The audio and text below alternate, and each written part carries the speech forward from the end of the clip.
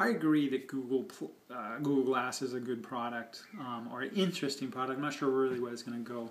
My point about the drift was that I really think that's where we're going to go towards, for a variety of reasons. But the primary reason I see is I do see a augmented reality, or what I would call a combinatorial reality, where you're taking input from the real world and putting it into a virtual world.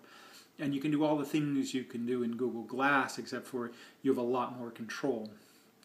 The downside, and why Google Glass is a logical first step, is that you need to make sure your controls are spot on. I mean, your real world has to correlate with your virtual world.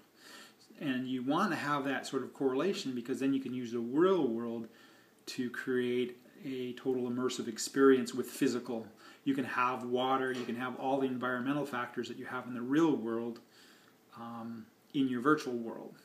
So but by you not actually seeing what it really is, it creates it more immersive, kind of like a carnival ride in the real world, just by augmenting the input. So I do see a total immersive experience as being more powerful and having more legs than the Google Glass, which I think is sort of a limited business, and it may show up in a variety of different things. I think the idea is interesting. I think the technology needs to be perfected.